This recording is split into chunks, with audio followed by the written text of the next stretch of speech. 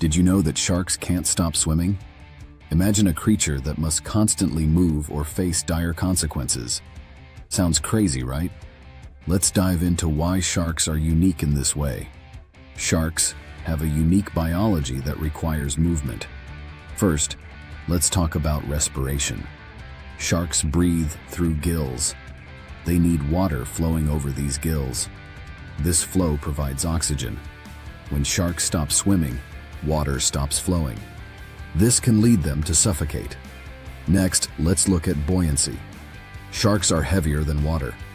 They rely on constant swimming to keep them afloat. Without movement, they sink.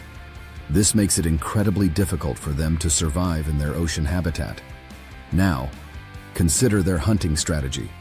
Sharks are active predators. They must continuously search for food. Staying still means they miss out on their next meal. And without food, they cannot sustain energy.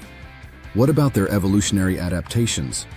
Sharks have developed streamlined bodies. This shape allows them to cut through the water efficiently. However, this design also means they depend on continuous movement. For example, some sharks, like great whites, practice a behavior called yo-yo swimming. They alternate between ascending and descending while moving forward. This helps them save energy and hunt effectively, but they cannot pause completely. So, why is this important? Understanding shark behavior is crucial for conservation. If sharks struggle to swim due to pollution or habitat loss, it impacts the entire ocean ecosystem. Healthy sharks contribute to the balance of marine life. In summary, sharks need to swim to breathe, stay afloat, and hunt. Their survival relies on constant movement.